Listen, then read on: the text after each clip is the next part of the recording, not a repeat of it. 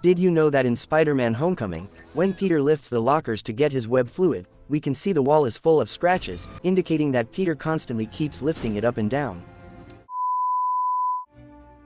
The world's changing.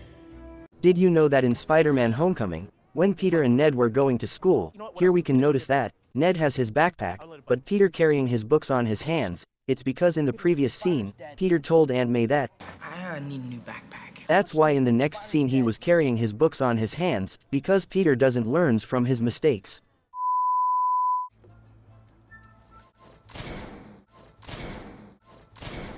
Did you know that in Spider-Man Homecoming, in this scene when Tony hugs Peter for the first time, That's not a hug, I'm just grabbing the door for you.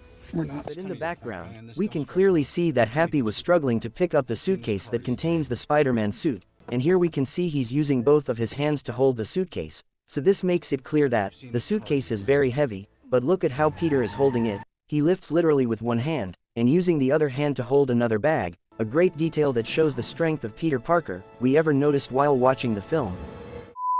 I can take that up. You don't have to take it. You gonna take it? Yeah, I can take that. Thank you.